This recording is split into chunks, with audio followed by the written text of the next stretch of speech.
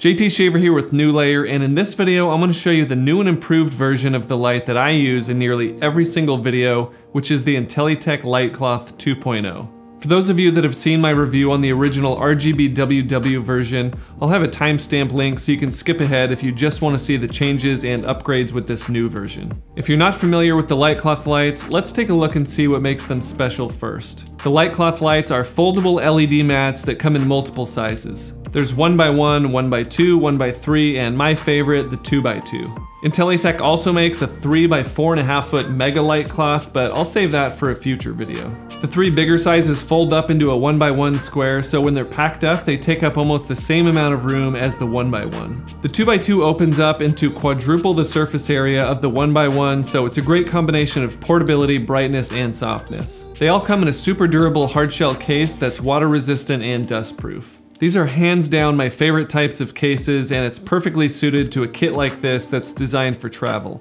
Inside is the light mat itself, the mounting frame and light stand adapter, a softbox with diffusion and grid, the power and control ballast, the ballast mounting bracket, and a few other accessories. To set it up, you just unfold the mat, attach the metal frame using the Velcro fasteners, plug everything in, and you're ready to go. The softbox is optional and it also attaches with Velcro, but especially if you're using external diffusion, it's not always necessary. Speaking of external diffusion, I've been dying to get my hands on the Intellytech fast frames, which are huge pop-up diffusers and negative fill screens, and I finally got my hands on them. These make it insanely easy to turn these lights or any others into a massive, super soft light source, which is the main ingredient for professional film-like footage. I will have a full video on those in the future, so if you want to see that, make sure you subscribe. When it comes to brightness and color accuracy, every Intellytech light that I've ever tested is superb, and the LiteCloth 2.0 is no exception.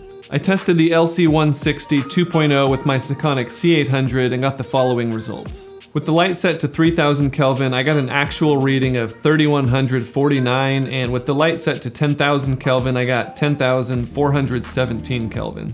With it set to 5500 Kelvin, I got 5498 Kelvin, so it's only 2 Kelvin off, which is pretty crazy.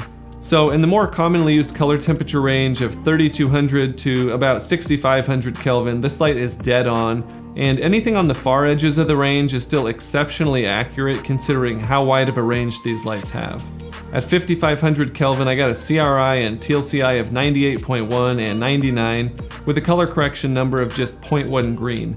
Meaning this light pretty much has no green or magenta tint, at least at 100% power. On the tungsten end, I got an SSI of 86, and on the daylight end, I got 75, which are both as high as it gets.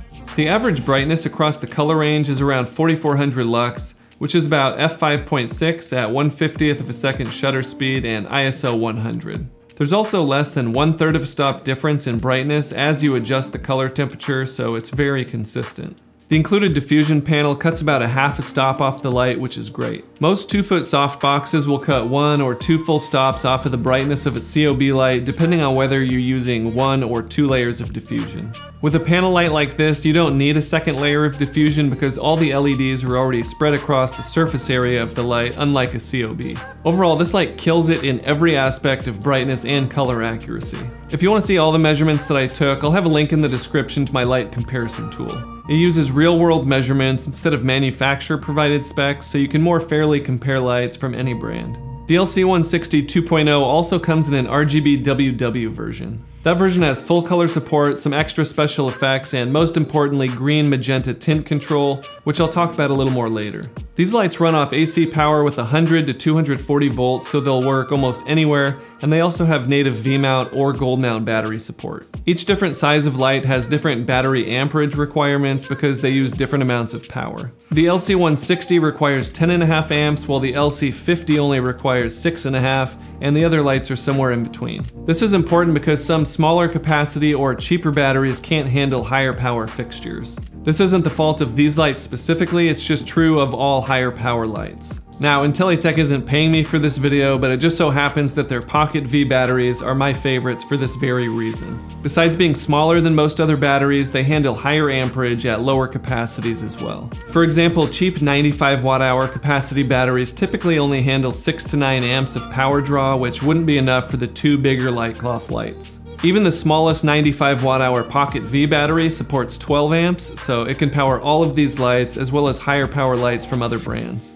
I did a whole video on what to watch out for with V-mount batteries in general, so I'll have a link to that here if you want to check it out. If you're just here wondering what the differences are between the old version of the LiteCloth lights and the 2.0 version, let's take a look. One of my favorite changes is the combination of the AC adapter brick and the light control unit into a single ballast. The old version had a cord going from the wall into the AC adapter, a cord going from the adapter into the control brick, and then another cord going from the control unit into the light. The 2.0 just has a cord going from the wall into the ballast, and then a cord from the ballast into the light. So you have less pieces, and that just makes setup and teardown much faster and easier. The old ballast also used a hanging strap to mount to a light stand, whereas this one has a new rigid V-mount clamp system for a more secure setup. It does have D-rings if you still want to use a strap to hang it on the light stand, but I much prefer the V-mount clamp instead. I mentioned it earlier, but a huge upgrade to the RGBWW version of this is the green magenta tint control. This is especially useful when you want to match these lights with any other lights in your scene. Without tint control, you may get noticeable green or magenta shifts between lights, even if the color temperature between all of them matches. Both the bicolor and full color 2.0 versions have upgraded special effects with more customization options for speed and intensity. The LiteCloth itself also has grommets around the edges now, which just opens up more mounting possibilities. And all of the cables are now push lock or twist lock, which just makes setup time faster and gives you more secure connections. Like the original version, the 2.0 allows you to control it on the ballast directly with an optional remote, or now it also supports a mobile app. Right now it's only available for Android, so I personally haven't been able to test it, but a version for iOS is slated to be released later this year. I use the LC-160 to light all my talking head videos because it's light enough to put on my desk-mounted light stand, and it's also low profile enough that I can fold it up out of the way completely when I'm not using it. And since the setup and teardown is more streamlined now, I have no hesitation with taking it down and bringing it with me on shoots. Pricing on these lights range from $4.99 to $11.99, with the LC-160 2.0 bicolor that I have being $8.99. At first that might seem a little high, but when you consider the capabilities of this light in its portability, brightness, and native V-mount support,